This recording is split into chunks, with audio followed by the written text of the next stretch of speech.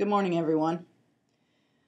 This is Professor Hartman, and I have logged into the Blackboard environmental course, and this will be the way that I will deliver the mini lectures for this course.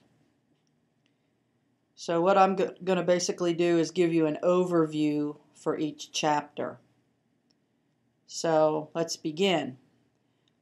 I'd like to remind you that if you use the list view in Blackboard, if you use this list view and you select your item from the menu, excuse me, you then have to worry about using all these clicking through these pages. So what I like to do is to switch to a folder view, and that way I can select from the learning modules. I can select the chapter I'd like to review. So let's begin with chapter 1, which is understanding our environment. Basically, I would like you to just read the chapter and as you're reading the chapter, focus on the pages that I've highlighted in the outline. Okay, read through the material, become familiar with what the chapter is going to be about and what sections I have selected for you to highlight. Okay, I have not selected all sections of each chapter, so make sure you read the sections that I've highlighted in the unit outline. So basically, this chapter is going to talk about what environmental science is, what types of problems we have in our world, and how much diversity we have, and how perhaps we can keep this beautiful world of ours from going down the toilet. We know now that we are having some serious problems with our fisheries and our oceans, and some areas are being overfished. And how are we going to solve this problem? Well, this section here is just talking about how all of these groups, all of these scientists, all of these sciences come together, and we try to solve the problems that we are given within these environmental problems. We just try to use the scientific method and solve, understand a problem and solve it. That's what we're trying to do. And we do. We have the politicians, they speak to the people. They have to promote good use of the environment, and most of our politicians don't.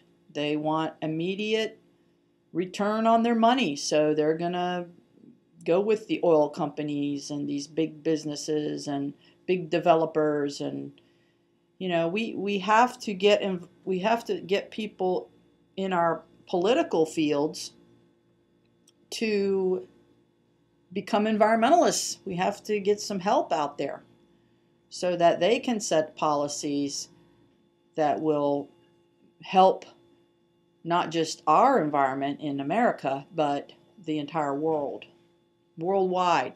Okay, so so as we move through,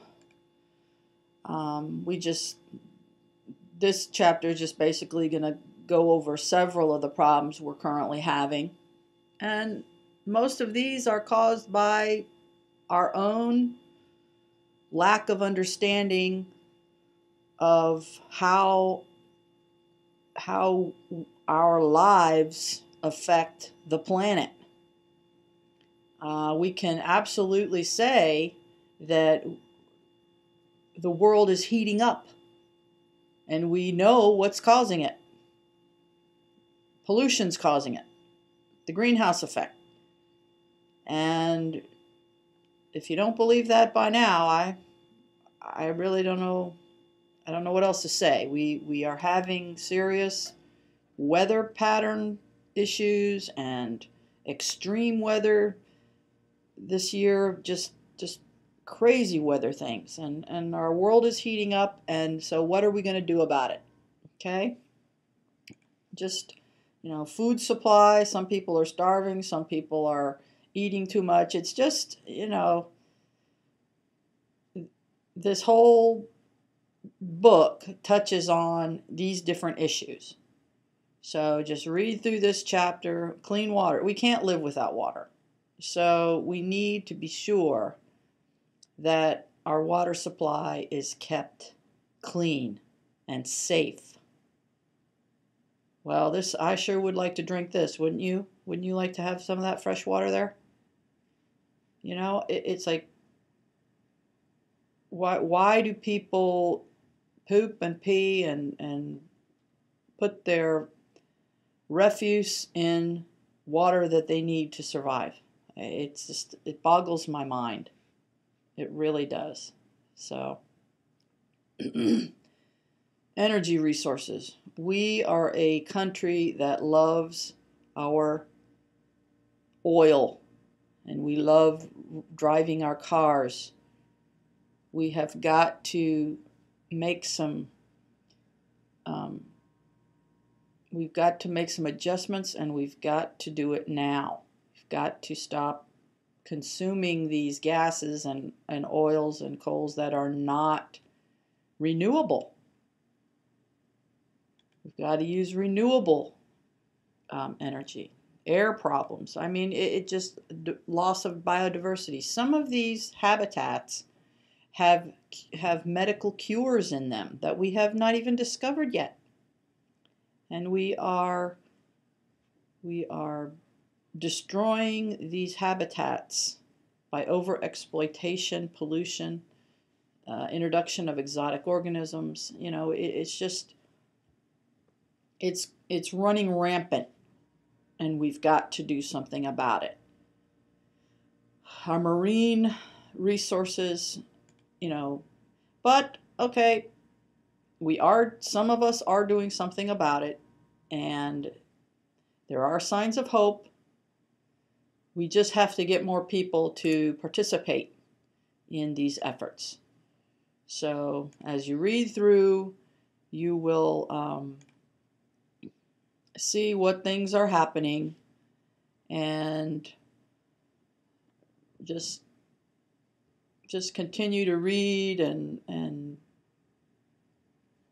get a feel of what this book is about and what the course is going to be about. And basically your exams will come from the material in the chapters, and everyone should be able to just work towards getting a good grade by reading through the book and reviewing these outlines, and just making sure you understand the material and so forth. Okay, so basically that's chapter 1. Here towards the end, some of the people involved in the environmental movements, national parks, and different types of pollution awareness and this type of thing. So that's about all I'm going to say for this chapter, and I'll see you next time. So have a good day.